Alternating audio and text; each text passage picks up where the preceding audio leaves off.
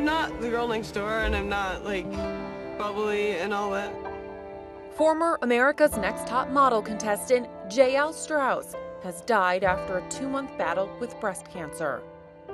According to a GoFundMe page made for the model, Jael was diagnosed with stage 4 breast cancer at the end of September.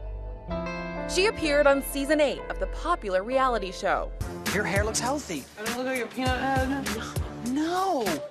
I do like my hair. I have to get used to it. I can rock any hair. I'm a rocker. On the show, she was known for her spunk and fire. Jael loses her cool. You a dumb.